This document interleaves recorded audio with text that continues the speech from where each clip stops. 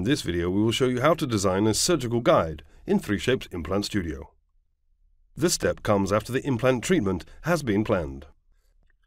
On the left-hand side you have the available guide design tools. You can choose between different sleeve types.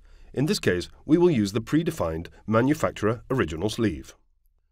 Choose the sleeve type by clicking on the Select Sleeve button. Find the desired library and click on the preferred type.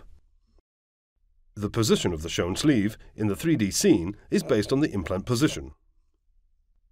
Please check the offset between the sleeve and the implant shoulder. The sleeve offset is defined by the implant manufacturer, and therefore a range of different offsets is not always available. In cases where the sleeve collides with the surface scan, the sleeve turns yellow, and it must be evaluated if this can be comprised during the surgery. For example, by compressing the gingiva. To adjust the sleeve height, pull or drag the control points. Optionally, you can add glue channels to the guide by clicking the Glue Channels icon. The glue channels will appear on the sleeve. You can adjust the glue channel's position by dragging the blue points up or down. The software sets the insertion direction of the guide automatically, but can always be changed if needed. From View will set the insertion direction based on the direction you are currently viewing in the 3D scene. Auto will reset the insertion direction to the software's automatic setting. When you are ready to start creating the surgical guide, click on the green plus icon to add a patch. The patch will define the outline of the guide. Draw the patch by clicking points on the surface scan with your mouse to connect them into a patch, or by clicking and dragging your mouse to draw a line. Finish the outline at the point where you started. The starting point turns yellow when you can click it to connect the beginning and the end of the patch. A surgical guide can be created from several individual patches. If this is needed, just click the green plus again to start drawing a new patch.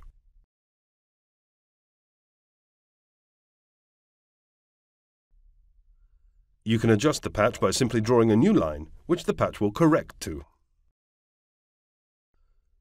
You can choose the manufacturer-specific settings from the drop-down menu. The default settings for thickness, offset from teeth, retention amount, and offset from sleeve can be modified within the tolerances allowed by the specific manufacturer. When you want to visualize the guide design, click Preview to calculate your result. You can add different elements to the surgical guide. Click the sub-step Bars and Windows, and then from the menu under the green plus, select either a viewing window or a support bar. Support bars are used to add material to the guide where reinforcement is needed, and to create a design that will be better supported during manufacturing. The bar can be adjusted by dragging the green and red control points. Viewing windows open up a small part of the guide by removing material. This allows you to evaluate the fit of the surgical guide and to check that the guide is fully seated on the patient's existing teeth before you start the drilling procedure during surgery.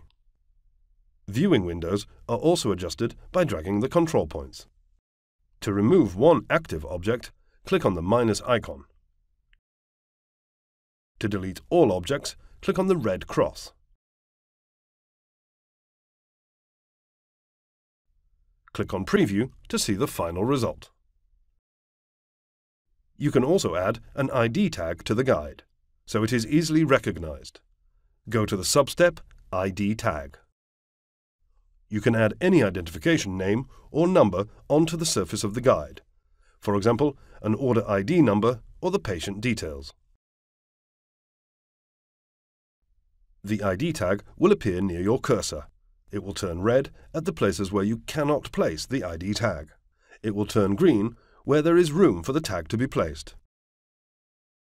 You can adjust the size of the ID tag, and you can also add multiple tags if needed. Once you have clicked on the guide to place the ID tag, it will turn yellow to show you the final position of the ID tag. To visualize the final ID tag, click the Preview button. With the ID tag placed, your guide is ready to be produced. Click Next to proceed to the approval step. You have now learned how to design a surgical guide in 3Shape's Implant Studio. In order to explore the full implant planning and surgical guide design workflow, please watch the next video in this series. We hope this was helpful, and thank you for watching.